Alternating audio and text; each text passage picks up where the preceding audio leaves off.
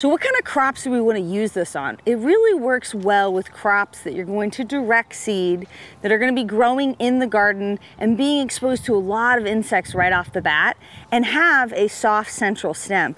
So squash, cucumbers, even beans are very easy for insects to come through and just chew down the middle central stalk and destroy the crop.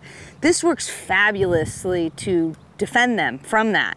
Now, if you wanted to use something a little bit stronger, you could use SluggoPlus. Now, SluggoPlus is a very different product, but it does defend your crops from the same insects like roly-polies, snails, slugs, pincher bugs. Keep in mind that SluggoPlus is a much better product than regular Sluggo because you have the added benefit of not just protecting your crops from slugs, but all of the other insects that I mentioned.